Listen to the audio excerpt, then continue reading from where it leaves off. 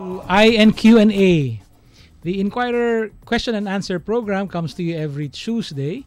And every week we sit down with a leading newsmaker to discuss the issues of the day. We are brought to you by INQUIRER.net. We are carried live on Radyo Inquirer 990, also live on Facebook. We are also carried on the various Inquirer social media platforms like Twitter, Facebook, and the different chat apps, including Line and Kakao. My name is John Nery. I'm editor-in-chief of INQUIRER.net, and it is a pleasure to host yet another program of INQ&A. With me is my co-host, Ms. Kristine Sabillo, Chief of Reporters of INQUIRER.net. Thank you, John, and thank you to everyone who is watching right now on Facebook and on our website. So before we introduce to you our special guest for tonight, we have 3 things that you might not know about him. So we got a reliable source to give us a bit of trivia about our resource speaker tonight. So number 1, but this is something that you often see in his profiles. He's the youngest elected member of the House of Representatives during the 9th Congress. He was also the youngest senator in the 12th Congress at the age of 37. Number 2 is he plays the piano. And the third one is, this is very interesting, he did not call for a press conference in 6 years from 2010 to 2016. Ladies and gentlemen, Senator Ralph Recto. Thank you for having me. Salamat. Thank you, Senator, for making time for us. How interesting, no press conferences, and yet you were re-elected in 2016. I think it should be by merit, unless they have something to ask you. I'm not in a habit of calling for press conferences to promote myself, basically. So, like I said, I don't think I'm a newsmaker, as you mentioned earlier. If I were, then a lot of media would always be knocking at our doors, right? Well, we're knocking on your doors, and we'd like to ask the first question, if you don't mind. Sure. Your most recent press statement was about Mary Jane Veloso. Yes. What is your take on the Mary Jane Veloso case? Basically, ang pagkaalam ko dyan, posibleng inosente na ginamit lang as a drug career na hindi niya alam. She seems to be an OFW, wanted to be a maid in Indonesia. At may illegal recruiter, kung hindi ako nagkakamali. At yung illegal recruiter ata yung naglagay ng drugs doon sa kanyang maleta at nahuli sa Indonesia. Yun ang pagkaalam ko. So, dapat tulungan ng ating pamahalaan lahat ng OFWs, no? At lalo na in this case, kung laban sa droga nga, mas mabuting buhay siya para maituro niya kung sino yung mga sindikatong involved sa droga kasama na yung illegal recruiter. So that's basically my take on that issue, yeah. Senator, there has been a lot of talk and a lot of controversy surrounding what President Duterte supposedly told the Indonesian president. The latest, I think, is that he just told Jokowi that they should just follow their laws, and they didn't actually discuss in detail. Do you think the President Duterte, should have given a stronger appeal for Veloso? I think it's incumbent on our president, no, na humingi ng clemency din palagay ko kay Mary Jane Veloso bilang isang Pilipino, no. Like I said, magagamit din nila yung kanyang testimonya dito sa problema sa laban sa droga. So that's basically it, yeah. What do you think happened? So President Jokowi had a different understanding of their meeting, and the palace says no, the president didn't give the go-ahead or the green light for the execution. Well, what I can say is that hirap na hirap siguro yung presidential spokesperson at si Martin Andanan na ipaliwanag yung mga bagay-bagay na to. Yun ang maliwanag. Okay. So you will always have news items every day, I suppose. Yeah. How can we resolve this? So, keeping the welfare of Mary Jane in mind, what do you think should the Philippine government do to resolve this issue? Well, like I said, precisely why we issued that press release today. No?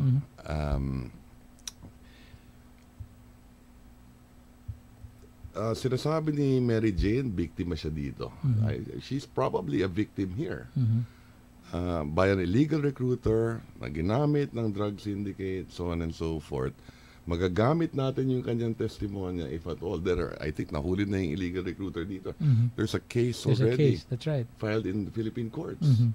I think and the reason why she has not been executed in the first place is because the Philippine government was successful in the past informing the Indonesian government that she will be used as a witness in these cases here. So she's not been executed precisely because of that. So I think that is the most important urgent issue today. No? So we follow that up as well. No? Maybe we should send our lawyers there and find out what can she testify on. If at all. Magagamit ba natin in the cases here? And to impress upon the Indonesian government that she's still needed for the case here. Precisely. Precisely, that's the point. All right. And that's precisely why we issued the press release today. Do you think, Senator, that the president is also careful because of his strong stance against drugs, that he doesn't want to seem sympathetic maybe of a case like that? We understand where he's coming from here, no? But there's no justifiable reason for the president to say na, assuming he did say it, no, or allegedly what they say, na pwede nang patayin yan or whatever that was, no? That's the point, no? There's no justifiable reason, to my mind, at least. Senator, on July 25, you were elected the Senate Minority Leader. What is the role of the Senate Minority in the Duterte era? To provide contrast. To provide contrast. To provide contrast and to provide an alternative point of view, basically. But today we had the first vote on the first bill. On the postponing the barangay election. That's right, and you voted no. And I voted no But for many reasons. Yes. But before you explain that, I was there when you were elected and you gave your acceptance speech, and you talked about the role of the minority is both to stand your ground on certain things, but also to seek common ground. Correct. Tama yun. We're not here naman para pahirapan ang administrasyon. In fact, dapat sumuporta tayo sa mga polisiya na sa tingin natin makakatulong. No? But we also have to provide some alternative insights and some contrast as well. No? There are many points of view, and I think the role of the minority is to provide an alternative point of view in some instances. In some instances naman, supportahan natin yung programa. And you had a lengthy speech explaining your no vote for the against the postponement of the barangay and SK elections. Yes. Can you talk more about that? Yeah, well, number one, ang sinasabi nila na we postpone the barangay elections para makatipid. Hindi totoo makakatipid tayo. Because we're just postponing the expenses for next year. In fact, mas tataas pa yung expenses next year dahil uulitin yung ginawa ulit this year. Halimbawa, registration of voters. Diba? So, dadagdag pa yung gastos. That's number one. Okay. Number two, I don't think it is right for politicians to extend terms of other politicians. Can you imagine if we were discussing extending terms of mayors, governors, congressmen, and senators? Siguro, kagabi napanood ko yung Train to Busan with my wife. So siguro maraming mga pupunta sa Kongreso sabihin, wag niyong gawin yan. Ito, dahil barangay elections, parang barangay elections lang naman yan, SK elections lang naman yan, kaya postpone na natin yan, di ba? Parang hindi tama. Remember, the Constitution also says na what is unique in Philippines in our form of government also is the barangay system, including the participation of our young people in the SK, di ba? We just passed a law also in SK Reform Act. At nangako tayo magkakahalalan. Ngayon sinasabi natin hindi natin gagawin yung pinangako natin na magkaroon ng halalan sa SK, no? At maliwanag yung term of office 3 years lang ng barangay officials. That is the contract with the people when the people voted for them. Okay? Ngayon babaguhin natin, hindi tama yon, no? Pangatlo, sabi nila makakaantala daw to sa war on drugs. To me, to the contrary, it will be better because the issue of corruption, crime, and drugs will be front and center of this election. If they're saying that 13,000 of 42,000 barangays are infected with drugs, and 92% of barangays in Metro Manila are infected with drugs, all the more you should have elections para yung taong bayan makapili to kick them out of office, there will be candidates running on the platform of the anti-drug campaign. It's front and center today. And for those who fought drugs naman, the barangay officials, what better way than to re-elect them as well into office, di ba? Four, sabi nila, yung PNP hindi daw makaka-focus sa anti-drug campaign. Like I said, to the contrary, mas mabuti na yung PNP nasa lahat ng barangay as it is during elections, embedded in the barangay, nang sa ganon, yung pagpapatuloy nila yung tokhang program nila o project nila sa mga barangay. So all the more, magagamit mo yung anti-war on drugs, di ba? Or yung war on drugs in this case, no? And they always use the reason also na magkaka-underspending daw ang gobyerno because there is a law. Well, apparently, if you read the newspapers, they're saying parang presidential elections yan na hindi ka pwede mag-public works projects, you cannot appoint people for the duration of the campaign. 45 days. Eh, hindi naman yun na nakasulat na sa batas pagdating sa barangay. 10 days lang. Just 10 This days. is not a marathon. It's not a 90-day marathon or 45-day. It's just a 10-day sprint, so to speak. Siyam na tulog lang to. Sinabi mo nga, siyam na tulog lang. Siyam na tulog lang to. Sabi nila may election fatigue din daw. In 2007, you had the national elections, at the same time the barangay SK elections also within the year. Walang election fatigue, manual pa nun. 2010, you had the presidential election and you had the barangay elections in the same year. Wala ring fatigue yun. 2013, you had the same. So why now may election fatigue? What is the reason for postponing? Yun ang dahilan nila, the four Fs I mentioned. Diba? Okay. Yun ang dahilan nila. So we pointed out that their excuses are flimsy.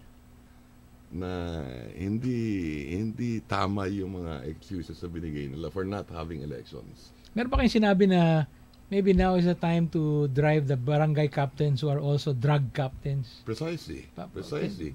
So Are we sabi going to come nila, out with a drug list for barangay?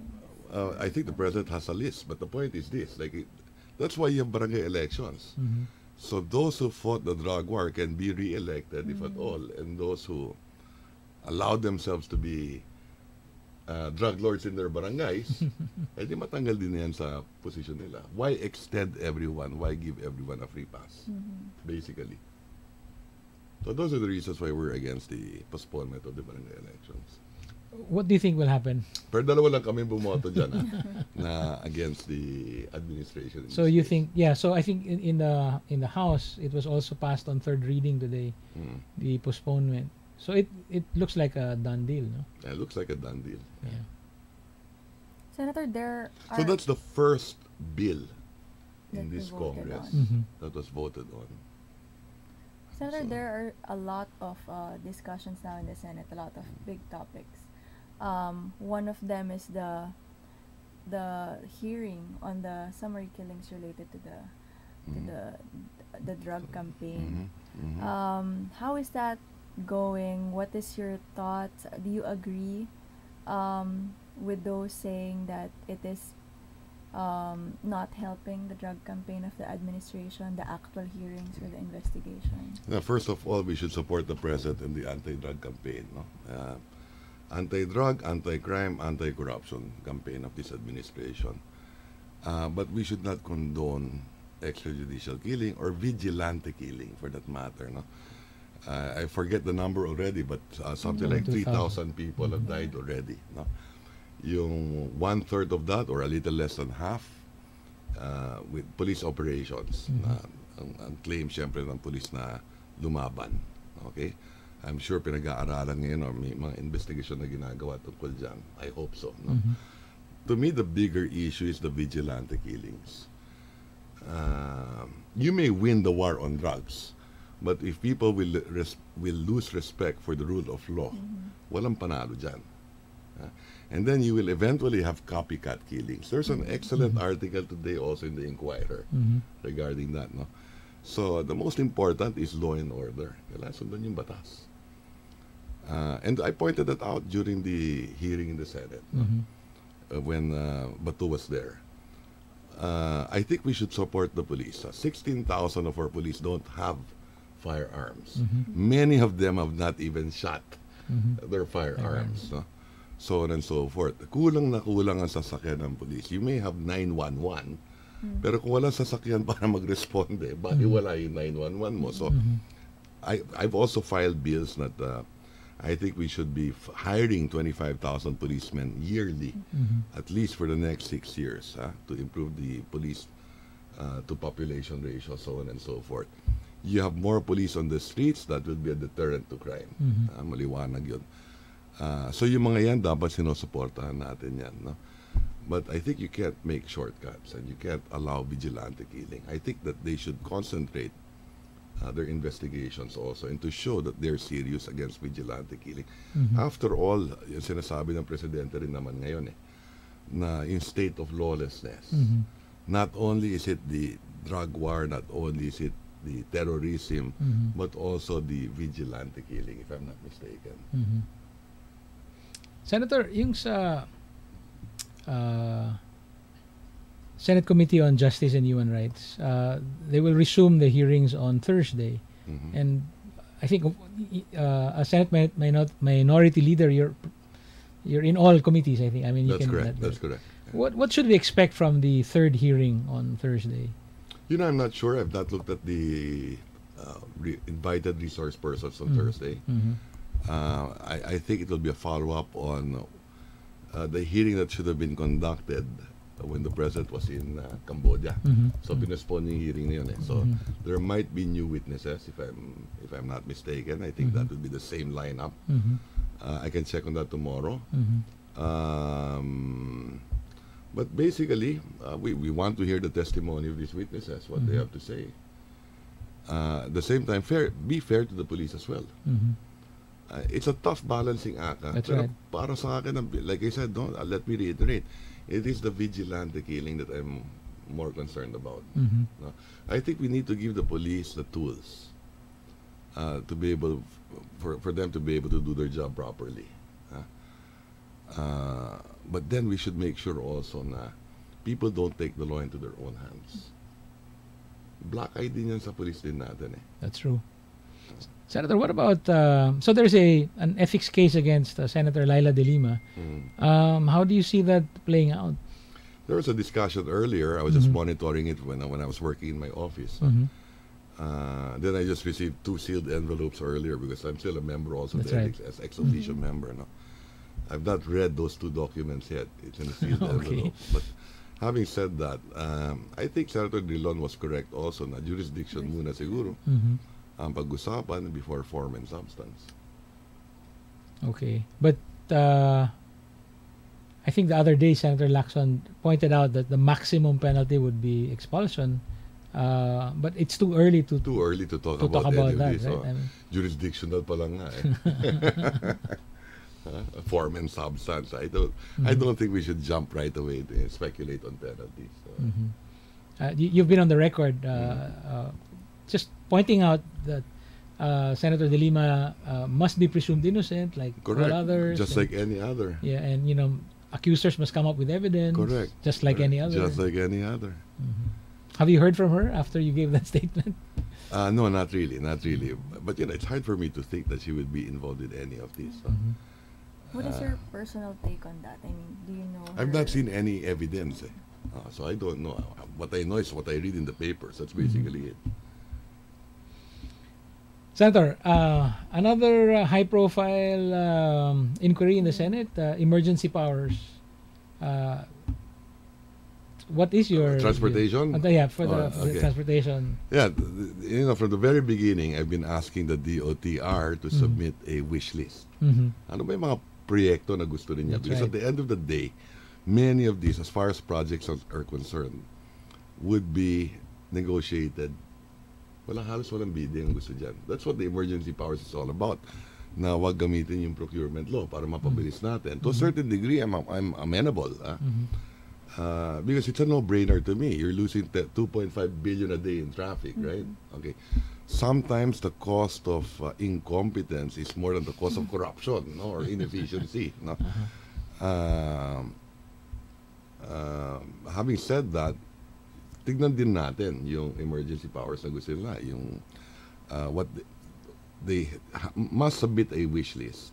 Ano ba yung mga proyekto niya? Ipaliwanag nila kung paano makakatulong yan. That's one. And two, do they have an actual bill? So, I think a week ago, they submitted it already. Okay?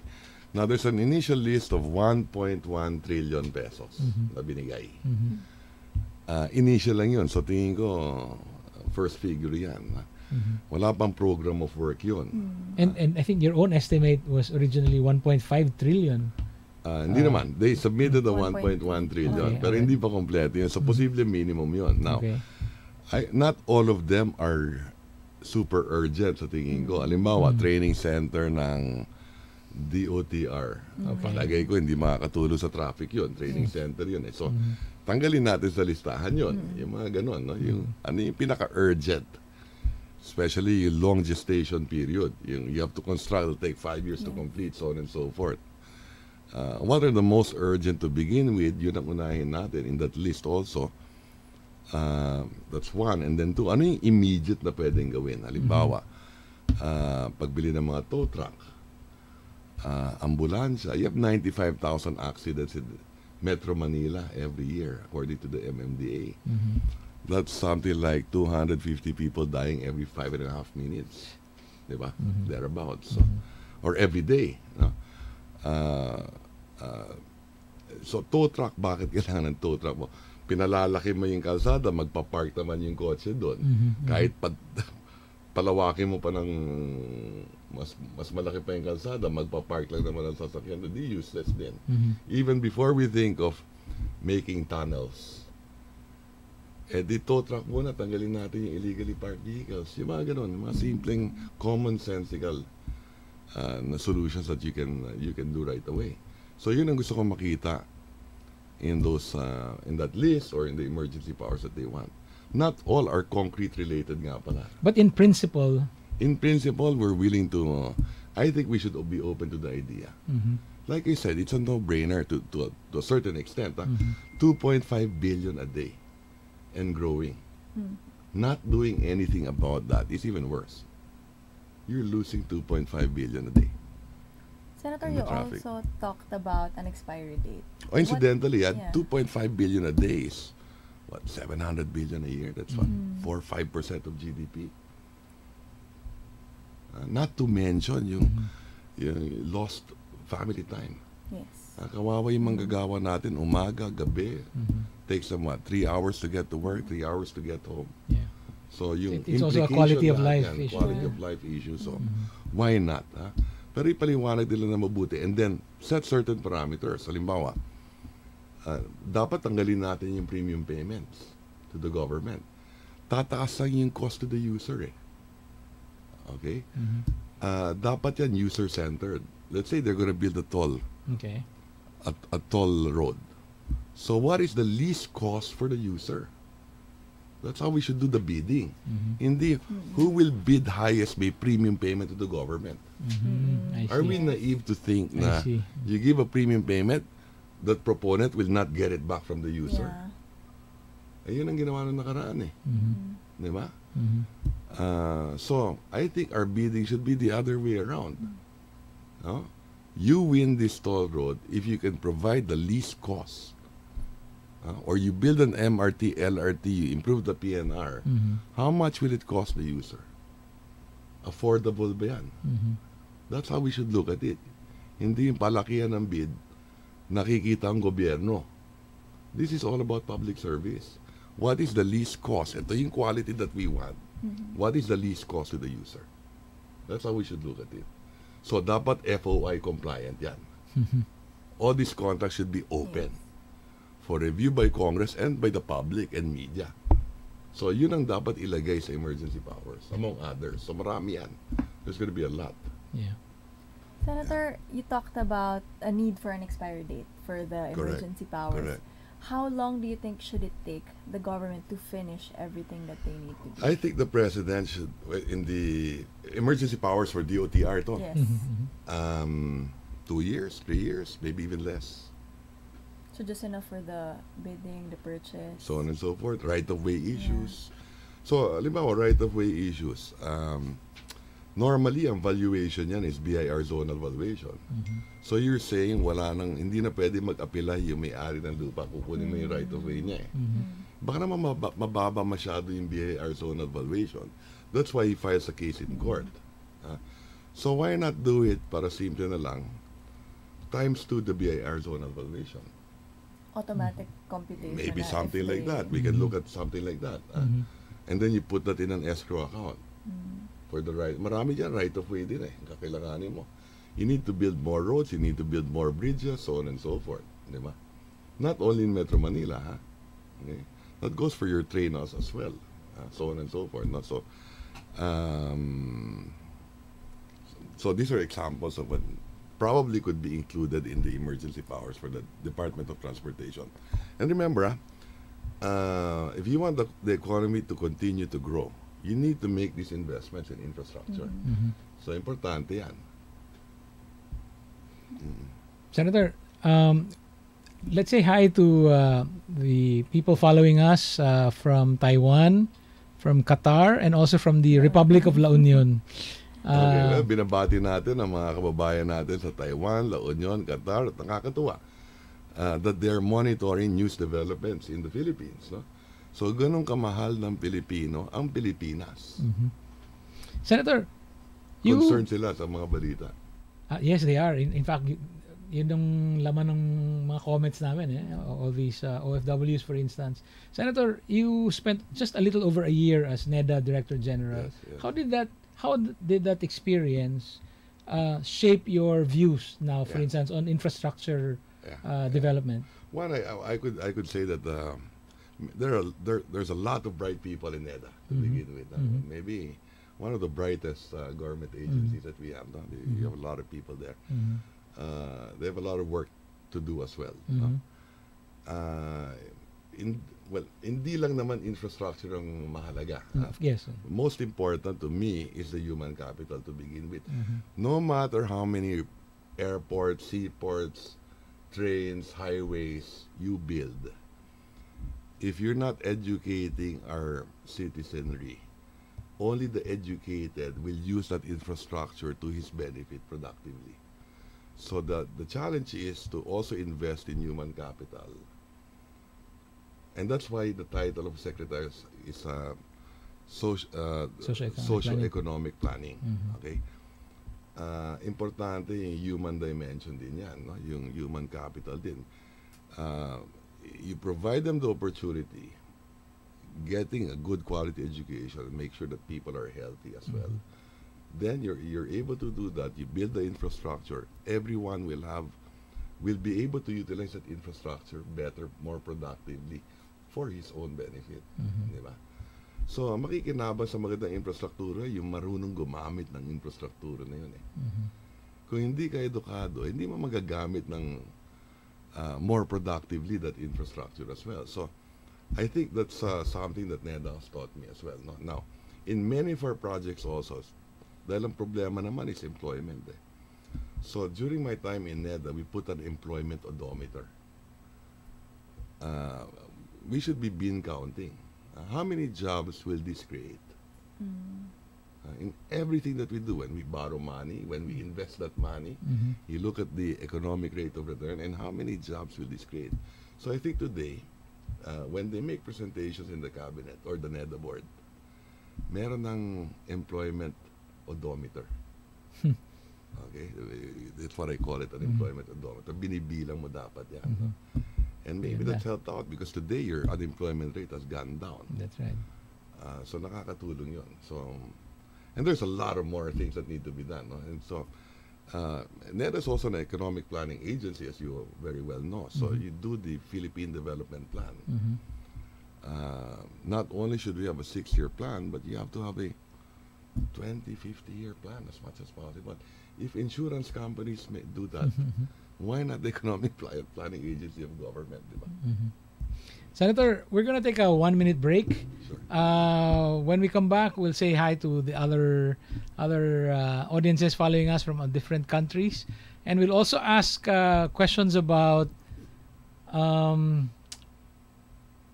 ICT, about Globe and Smart. from the sponsor of the department of the bill that created the Department of ICT. This is INQ&A, and we'll be back with Senator Ralph Recto, Senate Minority Leader Ralph Recto, after a short commercial break. Thank you. Balita Showbiz. This is a story about Filipino courage. People who get bullied but never back down. A nation that shows greater strength when faced with bigger foes. Heroes who suffer setbacks but come back better than ever. A country fighting against all odds and being victorious in the end. This is the story of the Filipino people, best told by the Philippine Daily Inquirer. Get more from the country's #1 newspaper with Inquirer Plus digital newsstand. Download now.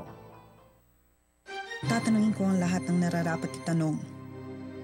Tatanungin ko sina Manong at Manang. Friends. Office mates. Si Obama. At ang barangay tanod.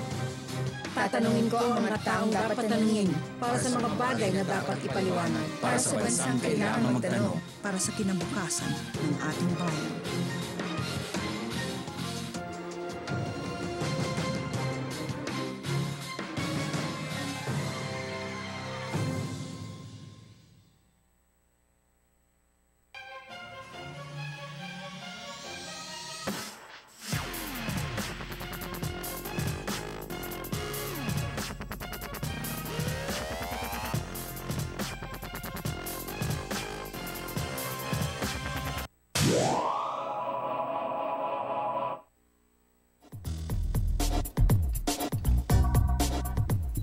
Good evening, and we're back to INQ&A time. Yes, good evening, and to everyone watching, welcome back. Senator, could we probably greet our viewers from different countries? So we have people from the US, from New Jersey. We have viewers from Hong Kong, Geneva, Switzerland, Dubai, as well as Batangas. Oh, marami akong fans na galing sa Batangas, palagay ko. So, binabati ko lahat ng mga kababayan ko sa Batangas, lahat ng kapabilmanyan ko sa New Jersey, Hong Kong, Geneva, at Dubai. So, halos buong mundo na to. So, you have 1/10 of our population all over the world, no? So, nakakatuwa that they're tuned into your program. Thank you, Senator. So, I think let's start reading some questions from social media, right? So this one is from Facebook, from Angelo Nobleza. Ano po ang plano ng Senado sa telecom na walang pagbabago? I guess this is a consumer concern. A lot of people are complaining about drop calls and other issues. I filed many bills. Well, the first one, napasa na at ito napirma ng dating Pangulo, mapapakinabangan ni President Duterte ngayon. We have a new department, the Department of Information Communication Technology. So tinanggal natin yung C sa DOTC dati na hindi nila magawa yung transportasyon at communication. Kaya tinanggal natin yung C. Tayo ng bagong department, Department of ICT. But that's just the first reform measure. The other is we're strengthening also. I filed this also already to strengthen the regulatory powers of government, particularly the NTC. And tinatanggal din natin yung value-added service dun sa Telecommunications Act. Among others, marami pa eh. So we filed all these bills. And I would be writing the chairman of these committees to prioritize these bills. I think that the new cabinet secretaries also, sooner or later, I think September, we will have a LEDAC. I'm hoping that they include some of our proposals in the minority as priority legislation in the LEDAC. Okay?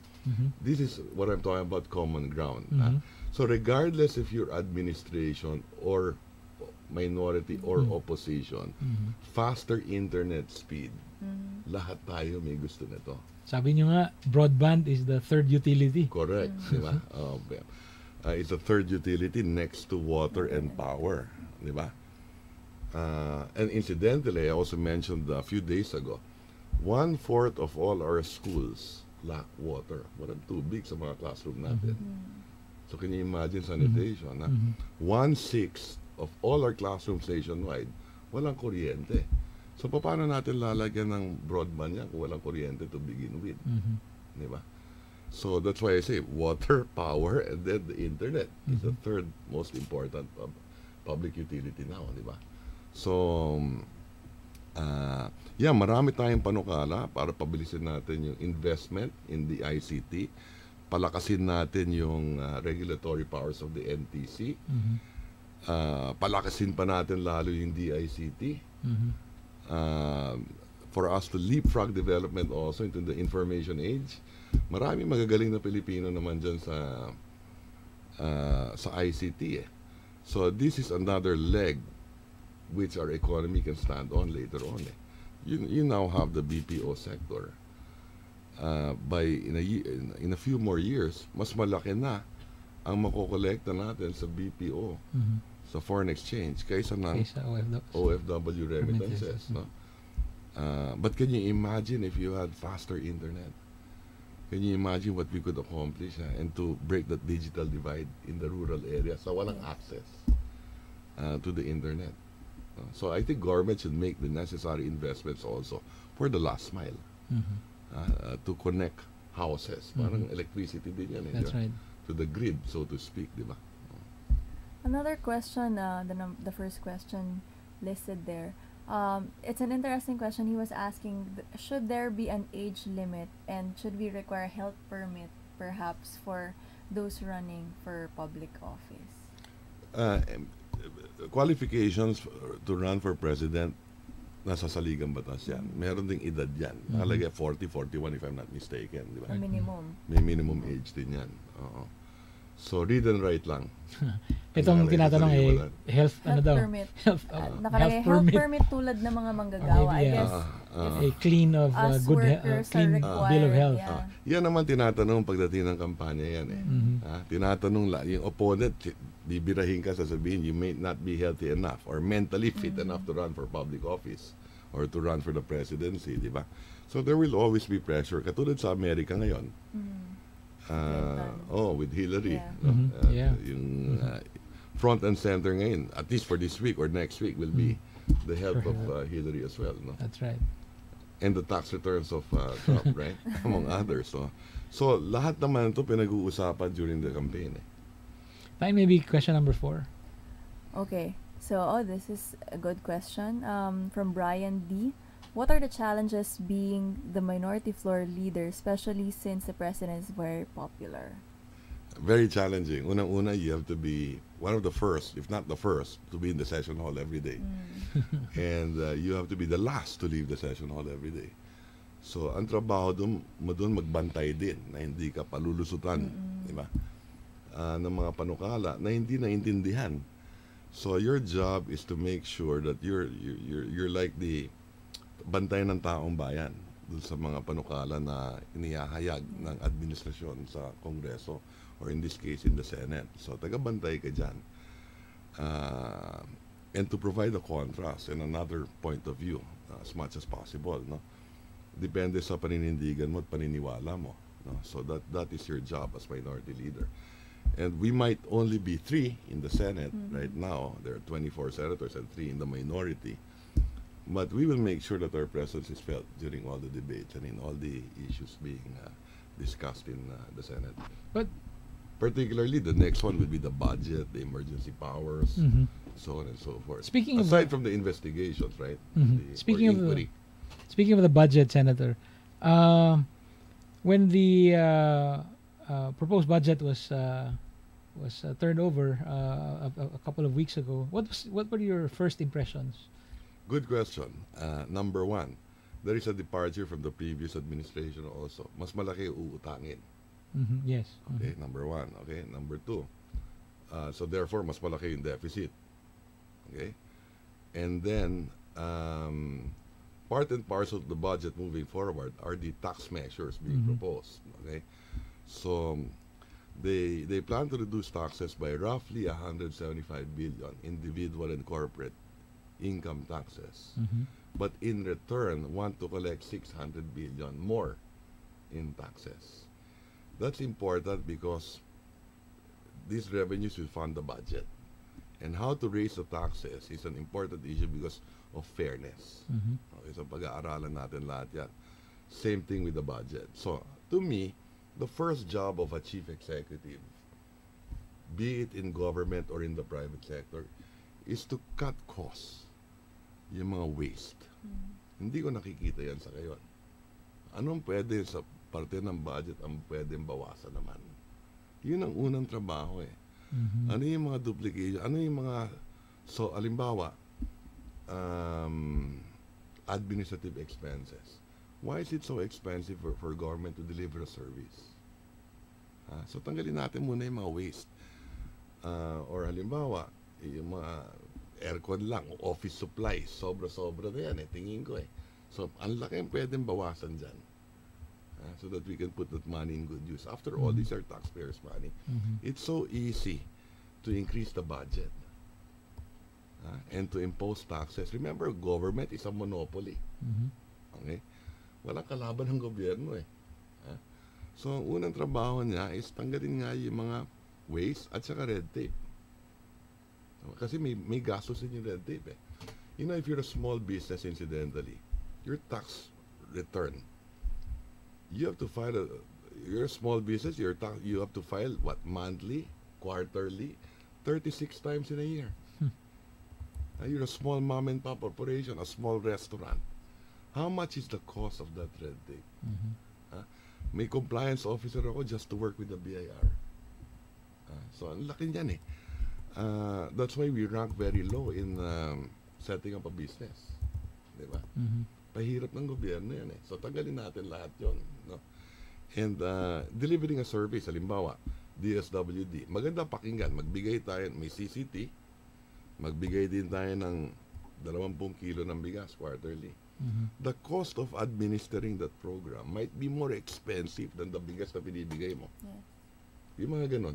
So we have to take a look at all of this, and we will look at every department once we start discussing the budget, not only in committee but also in the floor. Senator, Anong waste na pwede natin putulin? how about lump sums? Why do you think it has long been an issue? Matagal lang riniraise. Not only Bakit because may of ganun pa rin corruption, siya? not only because of corruption, basta't lump sum yan, discretionary yan. So may corruption yan. Posible may corruption yan, no? Pangalawa, even worse, kung lump sum yan at hindi identified, that is the primary reason why hindi nagagastos yung budget. That is the primary reason. It's a lump sum. Ibig sabihin, hindi nakaplano mabuti. I'll give you an example. DepEd for next year. We keep on saying that the budget of DepEd will increase to 500 plus billion next year. Ang lump sum dun, school building is 118 billion. Sa ngayon, walang listahan. In the budget, saan ba ilalagay yung classroom na yan? But what are the basis of those numbers? Tabletop computations, o siguro, when they discuss with the DBM, o ano yung freed up space in the budget, o sige, let's increase the budget of education, let's build more classroom, and then, alam mo yung, so I filed bills, halimbawa, I'll give you an example. Dapat lahat ng school sites natin, lalo na ngayon may K-12 tayo, kulang na kulang ang classroom sa senior high school. Okay? Wala tayong land site development plan in all our schools. Wala nga titulo yung iba. So each school, dapat yan may site development plan. So that when you build classrooms, you know where to build them. Hindi kung saan-saan lang. You're not maximizing the use of your property, the lots. In the private sector, pinaplano yan. Let's say, at Ateneo, Lasal, at UP, I'm sure, pinaplano nila where to build the buildings, the classrooms, so on and so forth. Or the next Senate of the Philippines. Well, we don't even have it. So same thing with especially our schools. Wala tayong site development plan. You have roughly 42,000 elementary schools, if I'm not mistaken. Almost one in every barangay. You only have 7,000 high schools. So, kaya malaki ang dropout rate from elementary to high schools, or grade 6 to grade 7, or 6 before to first year high school. Because in effect, you need to walk 7 barangays to get to the next high school. So I filed also bills having integrated schools. Lalo na ngayon, may K-12. Incidentally, I'm also one of the authors, I think I'm principal author of K-12 and free kindergarten app. Ganun ka-importante na we all know how important education is. Diba? So moving forward, like I said, you have to have a site development plan for each school. So what's the relationship now to the lump sum ng DepEd? 118 billion yan. So they just look, okay, ganito ang karaming estudyante natin. They're located here, ergo, dapat ang budget dito sa ganito lugar, itong value, ito yung classrooms na dapat. Incidentally, hindi na one size fits all eh. In Metro Manila or in Lipa City, the population is getting bigger all over the country, especially urban migration in Metro Manila, let's say Lipa City. The lots are not getting any bigger. The cost per square meter of the property is getting more expensive. You have to build upward. So vertical na yung mga buildings mo, mas mahal yun. 4 floors na yan. That's why all the more you have to do a site development plan in all your schools. Senator, in previous budgets, the budget for school building was not a lump sum. It was... Lump sum din yan. And that's why the absorptive capacity of the DepEd is very low. That's why we've not built as many as we need to. That's why there's always a catch-up mode. Walang plano eh. Walang, like I said, wala nga titulo, wala nga site development plan, puro hula. What about the red flag from the budget, in the budget, that is new to this administration? So, may lump sum na pala dati dun sa, Mas malaki yung lump sum din mas yan. malaking lump sum. Marami pa rin lump sums. Yeah. Any other... Health enhancement facility. Okay. Lump sum din yan. So, health naman to. Where are you gonna build the new bed capacity? RHUs, rural health units. Maraming kalokohan pagka lump sum yan. Mas mabuti naka-line item. Kung pwede nga, lahat ng proyekto mo, ilagay mo sa Facebook eh. Para ma-monitor ng tao eh. Yun ang pinakamagandang FOI compliance. To me. In the past, has Congress succeeded in forcing these agencies to give to a certain items? degree, yeah. Yes. Especially after the Supreme Court ruling. Now, the budget is thicker nowadays. Yes. But remember, the budget is getting bigger next year. It's going to be 3.3 trillion. Okay? The deficit, aside from being 2% of GDP, will be 3. That's 150 billion more in borrowing, more or less. Okay? Plus, you're going to have more borrowing and more taxes, So, dapat pinag-aaralan natin. And that's our job in the minority. And to make sure that we spend the budget properly. Kailangan may taga-banday eh. Hindi pwedeng wala eh.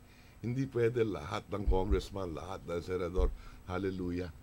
Kailangan may taga-banday. Time before you ask that question, I think yung isang tanong from social media, can you bring that up from number 5? From Angel. Yung sinasabi mo, somebody has to make bantay. Diba? I think in this day and age, baka nga you're prone to being or vulnerable to being misunderstood. No? Parang bakit naman kailangan? Aren't we all behind this particular president and so on? So the question from Angel is, how does it feel to often be misunderstood by your fellow Filipinos? It's part of the work. You cannot, in public service, you cannot be onion-skinned. Kasama sa trabaho yan eh. You have to make tough decisions. And when you decide to be in this field also, be ready. Not everyone will agree with you. Kaya tayo may demokrasya. People will judge you. I passed unpopular laws in the past. Ganun talaga. I paid the price. I paid the price for it, but that's part of your job. Pero kailangan may paninindigan ka. Well, like I said, the war on drugs should be supported. Pero bantayan natin yung vigilante killings. Hindi tama yun.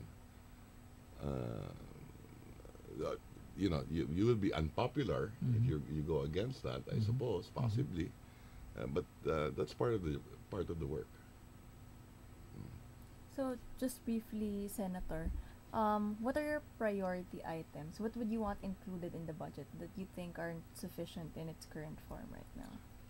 Marami. There's a lot. No? It's not one or the other. I have a program called HEARTS, healthcare, education, agriculture, roads and infrastructure, technology, tourism, security, and shelter. So I look at it in that respect, among others, governance issues and others. But importante rin, like I mentioned the other day also in a press release, yung food feeding. We are spending 13 pesos. The DSWD has a 4 billion budget for 2 million kids na pinapakain natin who are not of age for school yet. No? The DepEd also has another roughly 4.5 billion for 2.1 million kids 5 years old up to 11. Okay. So tingin ko kulang na kulang yung pondo yan. Dagdagan natin yung food feeding program. We have so many malnourished children and what do you call this? Yung hindi tumatangkad. Stunted growth. Okay, so yan, binabantayan natin yan. Especially now you have this demographic profile. That majority of your population will be of working age. Kailangan binabantayan natin yan. You're gonna hit this demographic sweet spot. What you don't want, so yung numero yun. You see that the population, a large number of the people will be able to work. Okay? But then, if these kids are not educated or unhealthy, we did not take care of them, ano mangyayari? That's going to be a ticking time bomb. Magiging malaking problema yan. So, now that we have more resources, finally, okay? Now that interest rates are cheap also, that's why I don't mind having a deficit naman to a certain degree. Okay? Now's the time to make these investments, which will pay off later on. Now's the time to do that. Let's not waste this opportunity. Let's not wait till oil hits $100 a barrel again, if it ever does, right? Or interest rates hit again, double digits, so on and so forth. You have this window of opportunity now to make these investments in human capital and infrastructure. So sayang yung opportunity na yan. That's right. And you're looking at the next, 30, 40 years of that demographic sweet spot that you're talking. So, theoretically you can grow for the next 30, 40 years. And in a spot, if you do it right, in a few more years, you could be part of G20. We're probably now the 45th biggest economy in the world. Pero living standard siguro 126. That is sad. That is sad. No? So moving, if you can grow double digit, we get our acts together, make the right investments, more inclusive growth, so on and so forth. You could be part of G20 in no time. Because you have a big population din eh. That's right. Senator, there's so many questions to ask. I mean, this has been very, very instructive. But we only have 6 minutes left, and we'd like to reserve 2 to 3 minutes for a little game we call the good, the bad, and the maybe. But before that, that's just 10 quick questions, with quick answers. But before that, can you? I mean, so we've talked about the president. We've talked about extrajudicial killings and all that. Is there a major issue that mainstream media has failed to cover properly, in your view? I mean, there's a lot of issues to cover now. That's true. I mean, it's always going to be the sexy issues. Yung away. A lot of are covered naman, no? Pero the most important, well, kami, legislators kami, so the most important is actually the budget and taxes, revenue and spending. So it's not a sexy issue, and media will not cover that much, right? So that's right. Yeah, but that if you want to educate the people and the public, in other countries, in other jurisdictions, people understand the left and the right. People understand conservative, liberal. Dito walang ganun eh. So that is not so much discussed in media. And in many other jurisdictions also, media is either conservative or liberal. Dito, hindi masyado maliwanag ang distinction din, di ba? That's true. So, Tyne, maybe we can have our... We can start the segment. So, to those tuning in, listening to us tonight, we're still at INQ&A with Senator Ralph Recto. We have a very short segment we call The Good, the Bad, and the Maybe. It's basically us giving you 10 issues or ideas, and you're only allowed to answer if it's a good idea or a bad idea.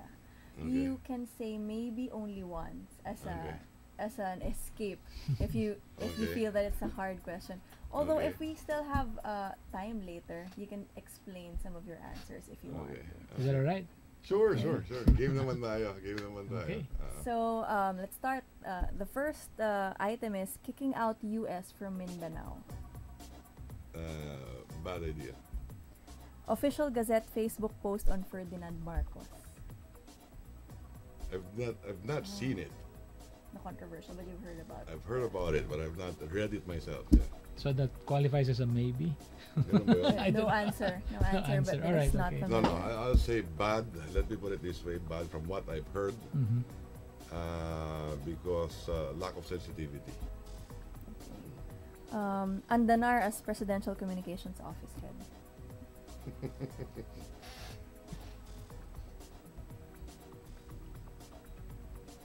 He's trying his best. Good. Social media is part of government budget, so including spending on social media. Good. Peace talks with the CPP. Good. Very good. The new iPhone 7. Very random. Don't plan to buy it, so I'm not sure if good pa rin. Increased New office. new technology, guys. Yes. Paano? Increased office of the president budget.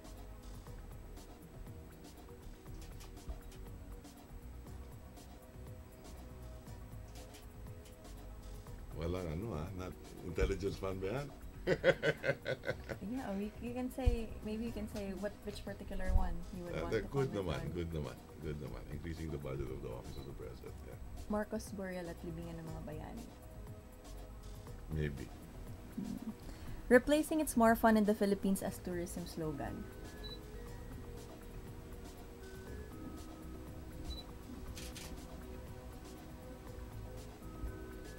Bad? Last one is federalism for the Philippines.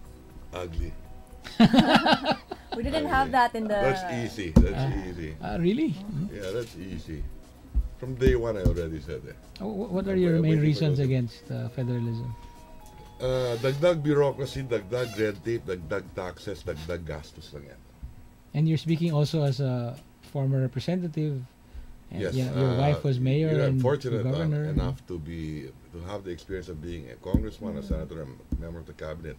My wife was mayor as governor. So full circle na yan. So more or less we understand. I think all you need is amendments to the local government code. I don't think you need to tinker with the Constitution and totally revise it to have a federal system of government. Now, I understand that the position of the president is that because he's a mayor from Mindanao, particularly Davao. I understand that. But I think in the next few months, now that he's sitting in a different saddle as president of this country, He'll have a different view. he will have a different view. It's a different saddle. That is a different perspective now. And if you look at the positions that he seems to favor unitary, more authoritarian nga eh. So, will he be willing to give up powers? I don't think so. Is your view shared by the other members of the Senate minority? I don't. I think so. What I about think so. other senators from the majority? I think so. I think it will be a difficult debate in the Senate. Ito yung pinaghahandaan din namin, the debate on federalism. Even as early as now. Senate Majority Leader Tito Soto was with us, and he said that the earliest you can start debating the Constitutional Convention or Constituent Assembly and would be in January after the budget. After the budget. Yeah. So maybe passions would have cooled by then, or the situation might be very different come January. The situation will be definitely different, I suppose. No? But things will change, I'm sure, between now and then. But principles don't change. I think that you can just amend the local government code. I mean, if they're really serious in federalism, you take baby steps toward that, if at all. So the first is, okay, let's amend the local government code. What about apparently mining It's very much centralized today. So why not? Are they willing to allow that in the provinces? I don't think so. What? Maybe just one last question. What about the Bangsamoro question?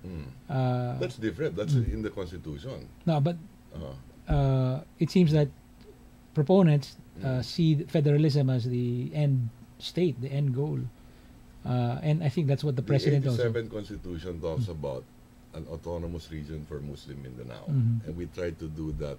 That's In right. the first place, I think it was wrong to be put in the Constitution. Okay. Okay, but nevertheless, it's there already, and we swore to uphold that. So anyway, so nagkaroon ng problema sa ARM. Okay, so let's amend it to improve the situation. Fine with me. Fine with me. At the end of the day, Metro Manila, Region 3, Region 4, these three regions alone is 65% of GDP. That's right. Who pays for the subsidy in ARM? 65% will come from these three regions. Now, if you're gonna make federal states out of these regions, mawawala ng subsidy. And from what I hear, them talking about is 80% of national wealth ibigay natin sa federal states, 20% na lang sa central government. Okay, how are you gonna divide the debt of this country? Interest expense on your debt is already what, 13-15%. Who's gonna pay? Matitira lang 5% na lang. You put the pesos and cents to their proposals. You add the numbers to all of that. The math is wrong. 80-20, 20 sa national, 80 sa baba. Yung interest expense on the debt pa lang 13% na yun. Paano may divide yan? There's so many things. There's just so many things. The math is wrong. I think there's only one sitting senator. When you hear those words, you know it was spoken by Senator Ralph Recto. Senator, we're 3 minutes over time. This has been a very interesting discussion. We look forward to the debates when they on federalism when January rolls along. But for now, we'll have to say goodbye. Tayo, papaalam na muna tayo. Salamat. Thank you. So thank you, Senator. Thank you to everyone who watched us tonight. Who's next on the hot seat? Follow us on Twitter, Nery_newsstand and Sabillo INQ to learn who our next guest will be. So thank you again and good night. Thank you. This is INQ&A. Thank you and good night.